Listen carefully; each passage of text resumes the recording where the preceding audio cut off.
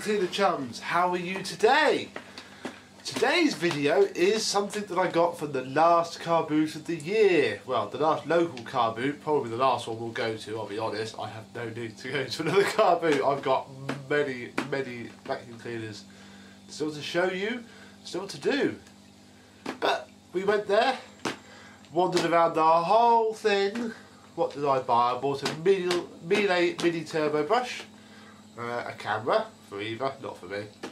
And on the last stall there had been nothing all day apart from on the last stall when for £2 I saw this.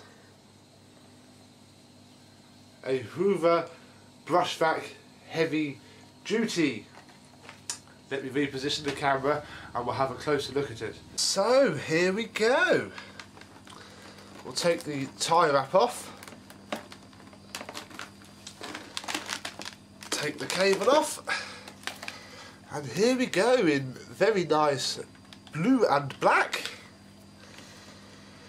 It has a see-through dust cup, and in fact there's some dirt in it, so we'll take out the filter, which is quite dirty. I'll just get that grab off. Lots of lovely test dirt. That's the motor of the unit, that is where the dirt comes out. And it's basically identical to the older BrushVac that I have. There is literally nothing that's really changed about it.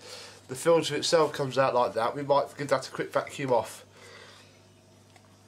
in a second. What else is there? We have a very soft brush roll. Very soft indeed, and a little bit worn, although it does still seem to work, so that's okay. There's various lint around it. I have used this, I did the stairs with it the other day, and it isn't too bad at all, really. Take that screw out there, the belt cover pops off. Uses the same belt as the normal BrushVac, which can be substituted with a Dirt Devil handy belt, which isn't needed on this. You can see, I don't know if you'll be able to see it there, but you can see through it. My camera's not going to show it, I don't think.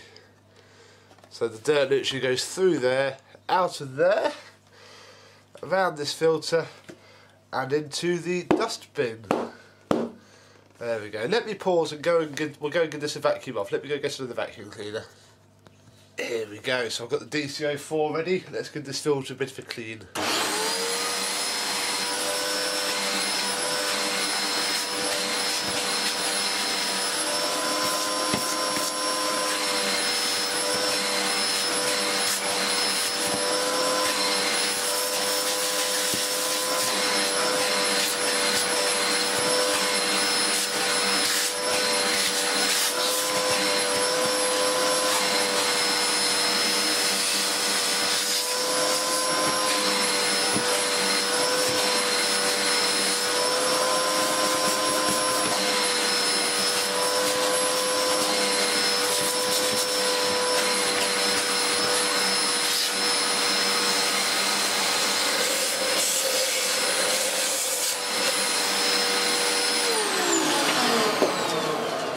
There we go, much cleaner. So we'll pop that back in there as it goes.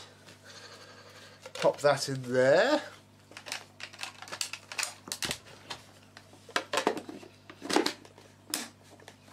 Oh, got to put the bottom in first, then the top, and we're good to go. Let me plug it in and we'll give it a whirl. So we have some dirt, emptied out the Dyson.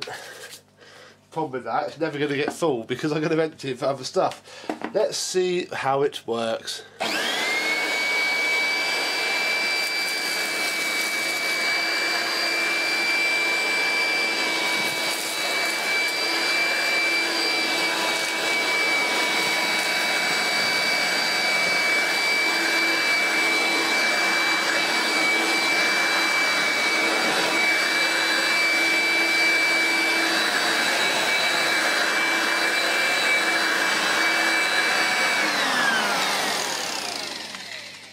Not too shabby at all. It seems to put all the dirt at the top of the bin. But hey ho. Let's see what it's like on the sofa. So here we are by the sofa. Let's see how she does.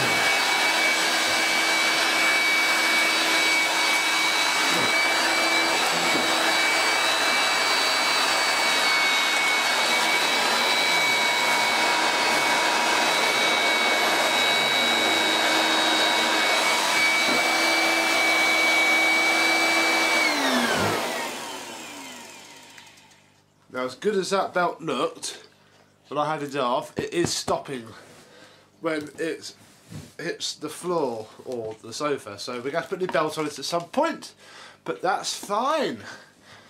There we go, the first look at the, well, I'll give you the model number. It's an S1137. I can't date that because it is a Chinese ratings plate. It is a Chinese tat Hoover, but probably before it was commonplace. I don't know when this would date from. It's probably the mid to late 90s, possibly even early 2000s. Just a one last hurrah for this shape and design before it was phased out completely. But there we go. That's my first look before refurbishment of the Hoover BrushVac Heavy Duty. Thank you very much for watching, and I'll see you soon. Bye bye.